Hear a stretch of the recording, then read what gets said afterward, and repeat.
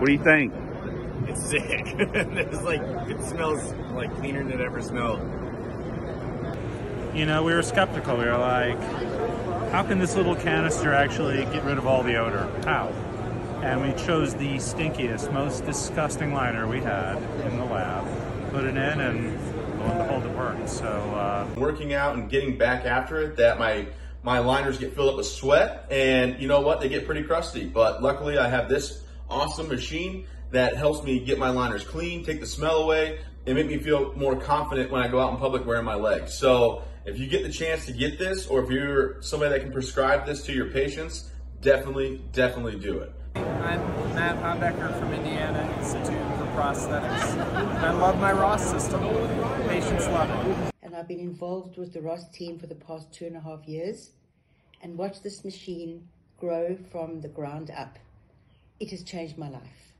Wow, it smells clean. It feels fresh.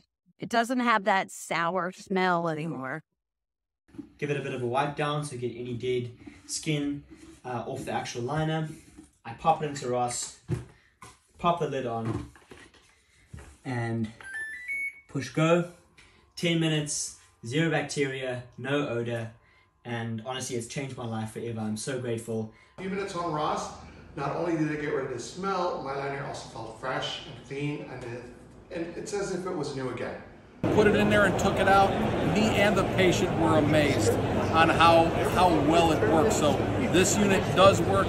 Everybody should have one. How's it smell? Serious? It smells like a fresh swimming pool. I mean, it's never smelled clean before, even when it was new. This is Right. I think. The only way I can explain is we're blown out of the water as to how well this worked and the feedback we got from the patients that have come in and we've tried it with them.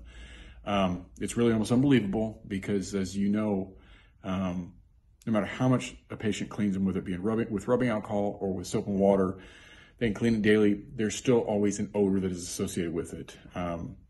It can be embarrassing for a lot of patients. You know, being in the field, we're kind of used to it, but it can be embarrassing, and normally that is a sign that there still is bacteria on the liner. And we've used this Ross cleaner that we got for a trial with every single amputee that's come through the door since receiving it for the trial, and just we've had unbelievable results